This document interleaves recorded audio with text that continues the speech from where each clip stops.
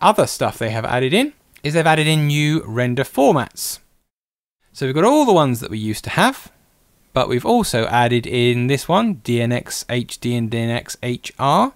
If you remember when I was talking about 4K footage, these are Avid formats, which make a particular type of file. It's called an MXFOP1A file, which you'll be familiar with if you're doing stuff for broadcast. If you're not familiar with broadcast, then it probably means nothing at all, but it's just a particular type of way of making a video clip. There's OpenEXR, another kind of familiar format for broadcasters. There's even this one, Raptor DCP, which means you can actually go through and make what's called a digital cinema package. This is actually a file you'll find a struggle to play back on a computer, but the whole idea is you can take your edit and, with what you've already got inside the media encoder, make it up into the right kind of file to go down to your local cinema, and they can plug it into their digital cinema projector and play it. Have to admit, I haven't tried this yet. It's on my to-do list, one of the things I'm dying to have a go at.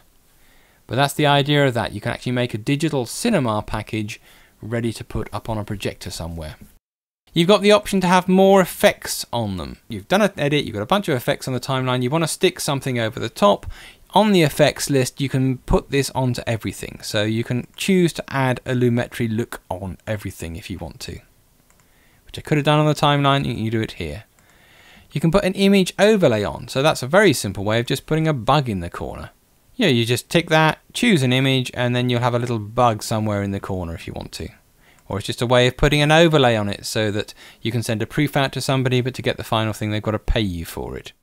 You can stick the name over it. So you can see here I've got different options for names. I can stick time code over it. So this is the time code either that it's making up or the time code in. It says media file. Media file in this case is the actual sequence time code. It's not going to the individual clips and getting their time code off them. It's going from the actual sequence. You've got a video limiter. So obviously you can stick that on there and then you can get it to just keep everything within legal limits. The loudness normalization, that's a new one. Loudness is something that you would use if you're a broadcaster. If you send something off to be broadcast these days, they'll take the file that you send them, they'll shove it through a program which will analyze it and say whether your audio is within certain limits, certain broadcast standards. So you can see I've got different standards listed here.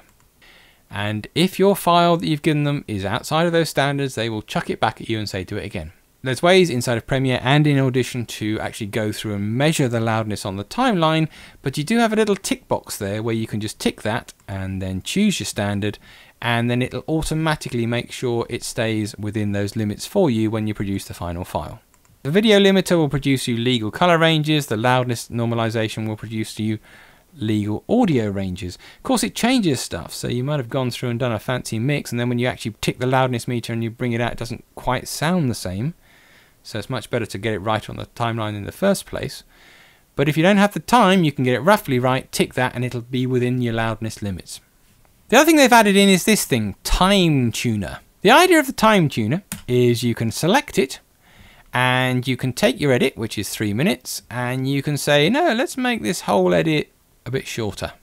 Maybe make it exactly 3 minutes. I'm trying to get an edit done, which is exactly 3 minutes. I've got it nearly right, but I haven't got the time to fiddle around with it and change it, or the boss has just come in and said, quick, we need this to go up to be broadcast right now, but it needs to be 3 seconds shorter. You run the Time Tuner, type in the duration you want. It gives you the percentage of the duration that you're changing, and then you click on export and it will scrunch the edit to actually get it down to be a bit shorter. It does this either by speeding up certain bits or trimming a few frames off here and there, so it will change your edit. And personally, when I'm editing, I spend a lot of time meticulously getting my edit to be exactly what I want, frame accurately. And I've actually run this over some of my own edits, which I've spent ages on. It hasn't done much to them because it hasn't found anything it could really trim. It's the sort of thing that I would only use if I was in a hurry and desperate, and I had to get the thing done within 3 minutes, not 3 minutes and 10 seconds. If I had a little bit more time, I'd go to the timeline and do it myself. If you're doing a change of anything up to about 5 or 6%, the change isn't that noticeable.